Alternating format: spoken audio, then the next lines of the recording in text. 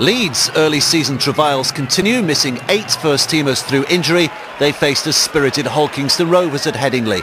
But there didn't seem to be any early worries for the Rhinos when Michael Dobson's kick was charged down to give Jamie Jones-Buchanan a simple canter to the try line.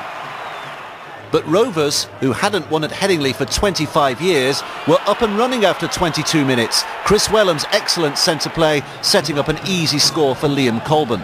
And Rovers were ahead only 4 minutes later with a move of breathtaking style. Newton's offload freeing Jake Webster to show terrific pace and footwork to beat Keith Senior, Peter Fox providing the finish. The visitors could have had a third only minutes later. Maguire's high kick, patted down by Senior, into the hands of Michael Dobson. But his would-be 80-yard sprint to the line cut off by a terrific chase by Rob Burrow. But that only delayed the inevitable. Dobson's crossfield kick chased in typically alert style by Sean Briscoe.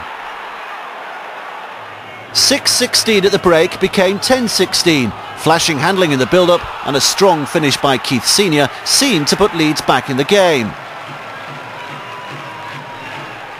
But Michael Dobson's drop goal kept them at arm's length. Leeds have now lost 4 of their opening 7 games. Hardly the form of champions. I suppose we've got to be surprised that Leeds didn't win that, but let's not take anything away from Hull KR. No, I mean, it is surprising where Leeds is, what's going on with Leeds at the moment, but I think a lot of time and energy is spent when you win the Super League the year before and focusing on the World Club match, and you kind of try to work towards a physical peak for when you get to that game, and I think there always seems to be a little bit of a hangover that happens after it, but I'm kind of confident that they're going to get their act together. Now, there are too many, like St Helens, too many good players. Will Club Challenges being blamed for this?